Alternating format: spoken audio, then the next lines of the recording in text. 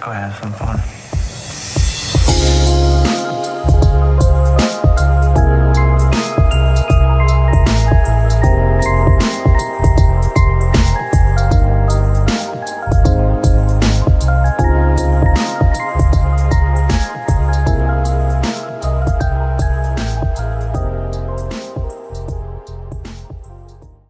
What's up everybody, Durag back at it again with another video. So, on the day that I had dropped that what to expect from the alpha video, Easy Street had told me that there was a email that was supposed to come out. So I was like, God damn it! This video was fucking ready to go. I guess I'm gonna have to take it down and add on to it.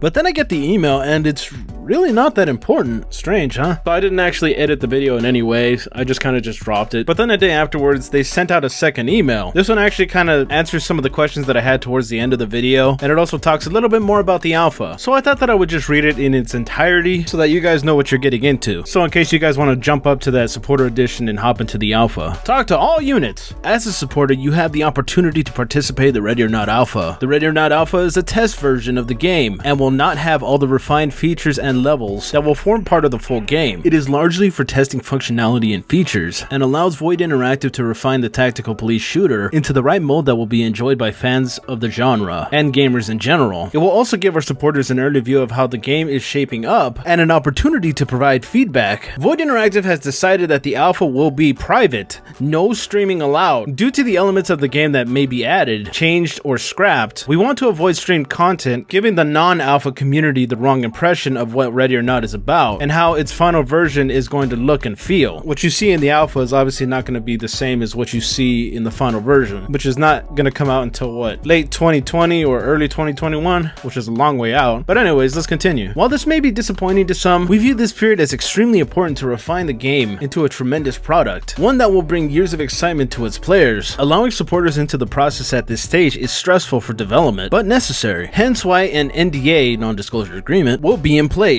We want all feedback and criticism to only be from you, the supporter, who paid to help this game, instead of the general public. You have invested in a game that is being designed and handcrafted by a team of highly dedicated and skilled individuals, some of which have been working tirelessly over these 3 years to deliver a fun and immersive gaming experience that we hope you'll enjoy.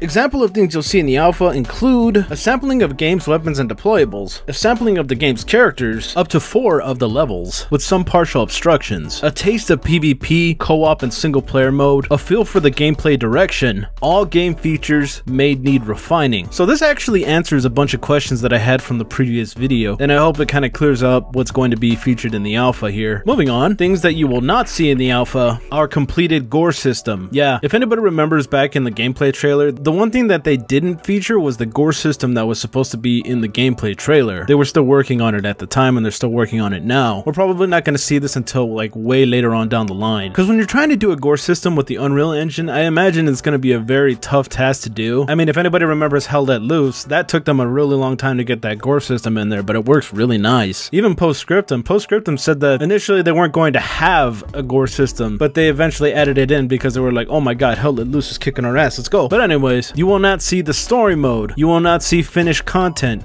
You will not see the anal staircase. God damn it, you guys keep teasing us. Ugh. And that's basically everything that has to do with the alpha. Included with this email is a bunch of Q&A questions, which we will read off here. How and when will I get my alpha key? When the alpha goes live, keys will be emailed to the email account of record when you became a Ready or Not supporter, or to a corrected email account, which you have provided. Why can't I buy Ready or Not directly on Steam? While the alpha and beta will be on Steam, interested parties will not be able to purchase Ready or Not on Steam until our planned full release date. This is due to Steam rules. For first-time game launches, studios aren't allowed to actually do pre-orders, I think it was, something like that. But anyways, let's move on. Am I allowed to stream or produce content for the alpha? No. However, we are planning to opening streaming on the beta and into final release. So what about the express permission? Is that not a thing anymore?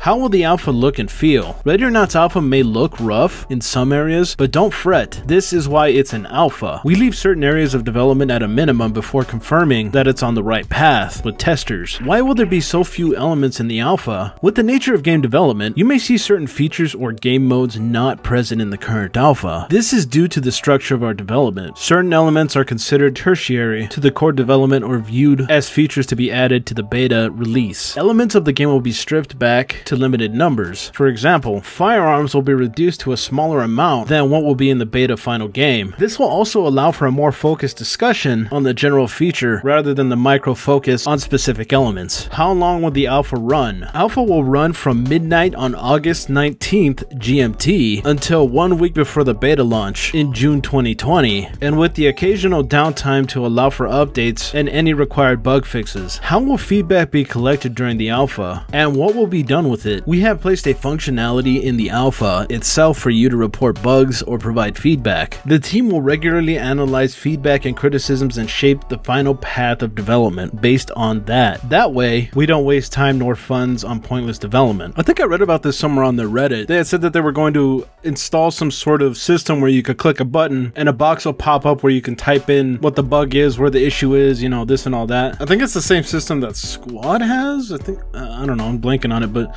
yeah, that's basically the system that they're going to have if I remember correctly. All right, moving on. How can I continue to support Ready or Not? Play the alpha with your friends or the wrong community and give us your feedback. Adhere to the NDA rules and let others know about the game. I qualified for the mousepad. When will it be shipped? The limited print supporter edition mousepads have begun to ship in mid-July and will ship in waves. Some countries should begin to receive their mousepads in July and others will receive them in August. Yeah, I unfortunately did not get one of those. At least I don't think I did. And that is the email that I had received. So what are your guys' thoughts? I think they basically answered all the questions that I wanted answered. Are you someone that's looking forward to the alpha? Do you not give a shit about the game? Let me know down in the comments below. I want to thank everybody for coming out to watch, and I guess I'll catch you in the next one. Bye-bye.